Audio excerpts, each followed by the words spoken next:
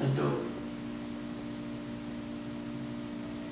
What's going on, Vato? It's me, your buddy Armando, back with another exciting episode of Cholo-Nuevas.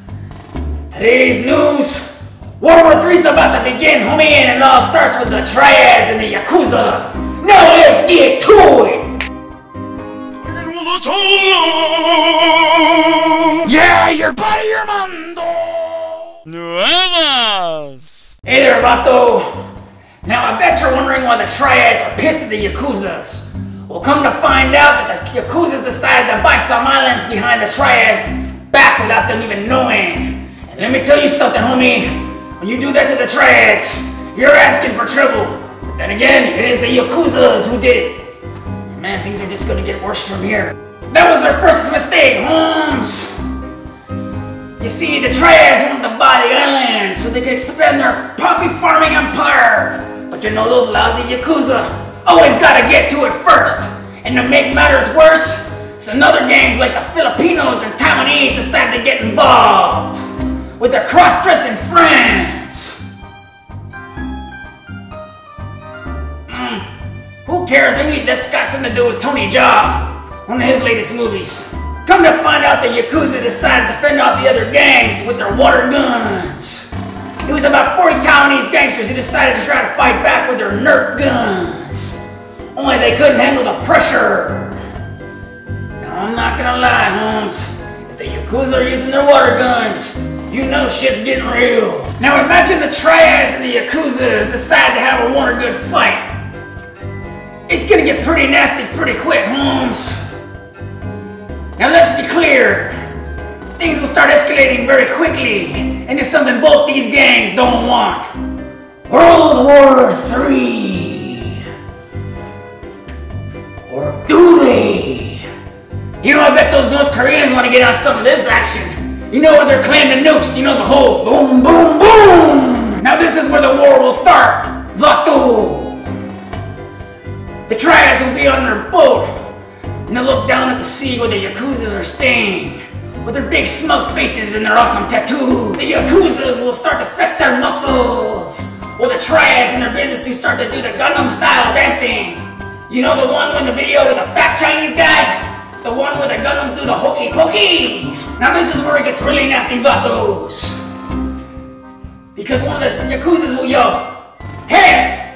Why are you dancing with our Gundams? We invented that!" And then the Triads will be like, "Because we stole it! What you gonna do about it?" And when they insult, the Yakuza will get so angry, they'll pull out their samurai swords, look at the sun, and have the sun flick back and blind one of the Gundam dancers on the Triad ship, and he'll fall over. If there's anything I know, Holmes, it's the fact that you don't mess with anybody who's doing a Gundam style dance. It tends to get bullets flying and people ducking. And that's exactly what happens. The Triads will pull out their guns and start shooting at the Yakuzas. But their bullets will be no match for the power of the Yakuza samurai and ninja sword fighters, who will block every bullet like in the Matrix.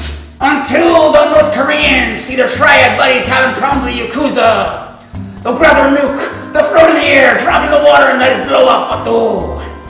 It'll get everyone all wet and radiated. And at that moment, Vato, everybody will be confused, including me, until they will come on their high-sailing rafts. The mighty Cholos, you know, the Aztec warriors. And with them, they'll be carrying on their side in their tribal canoes. Their hyenas will carry out their awesome tribal spears. They will come up out of nowhere. Look at both sides, and both sides, the Triads and the Yakuzas, will realize that they're nothing against the Cholo warriors.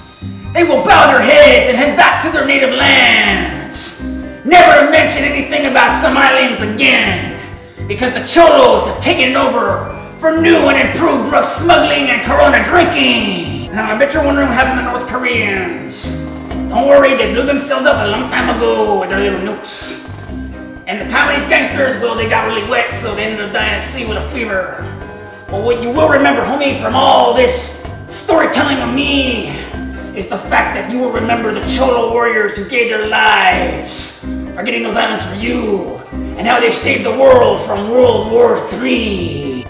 Now, homie, now that I've told you about World War III, I bet you're wondering, if there was a World War III, who would win it, and what country do you think would be a part of it?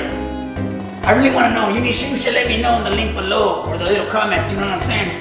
And if you like this video, like it, because you are supporting your #1 Cholo.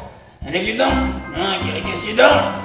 But if you really like me, homie, and you want to show everyone about me, you'll subscribe, Vato, at the top.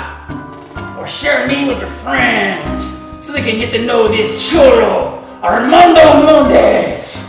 So, until next time, see you later.